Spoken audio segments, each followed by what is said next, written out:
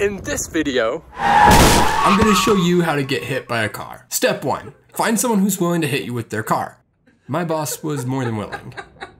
Then on a tripod or a steady surface, record them in their car driving by.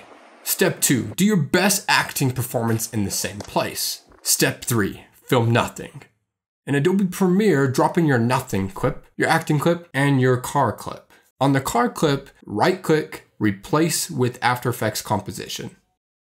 I'm going to go to a section of the video where I start to see the car, double-click on this clip. At the top of the pane, click on this rotor brush tool. The rotor brush tool is basically going to let us paint out the car so we have a transparent background. Hovering over the tool, we get some directions. Drag over foreground or option drag over background. I'm going to start painting the car. If it works, the outline of the car should turn pink. Well, it didn't work because it made the entire video pink. I also notice I have a warning sign here that says my settings aren't optimal for rotor brush. So I'm going to click Composition, Composition Settings, and change my frame rate to be what the warning's recommending, and I want my resolution playback to be at full. Now, if I click Option or Alt and drag my rotor brush, it will create this red line. Red lines means I'm removing the background. This would take forever with these tiny lines, so another tip is to hold Command on your keyboard and at the same time drag your mouse to the right to increase the size of your brush.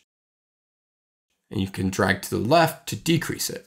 You can also zoom in by clicking here to see better. And if you hold the spacebar down, you get this little hand and you can drag it to where you want it to go. Once you got the car painted out, click on this playhead and hold the Command or Control key while I'm using the right arrow on my keypad to go forward 1 frame. The next few frames, the rotor brush is auto-detecting the car and it's shadowed perfectly and I don't need to make any adjustments. If at any point it selects something I don't want it to, I just remove it. Or if it doesn't select what I would need it to, I just add it. I do this through the whole length of the video. Then I click the composition panel up here and I can see the car with a black background now.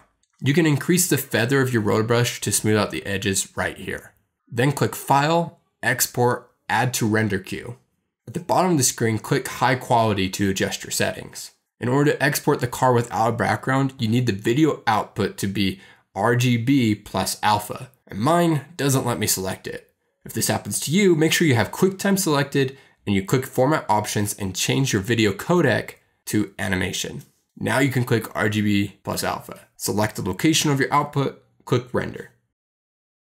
Then drop in your exported file back into Premiere and you can increase the speed of the car driving by right-clicking, Show Keyframes, Time Remapping, and Speed. Then just drag the line up.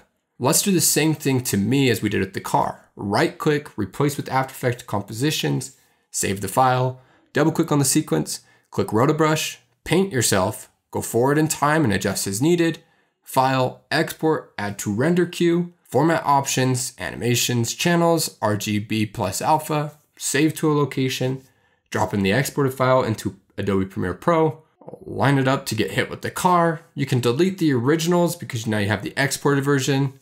Right-click, Nest yourself, add the transform effect. Now you can keyframe your position and rotation. Go forward a few frames and change your rotation position to move with the car. Deselect use composition shutter angle and add a number in there to add motion blur. To add some motion blur to the car, let's search for the Gaussian blur in the effect panel, drop it in there, change it to horizontal and add a number like 40. And you're done.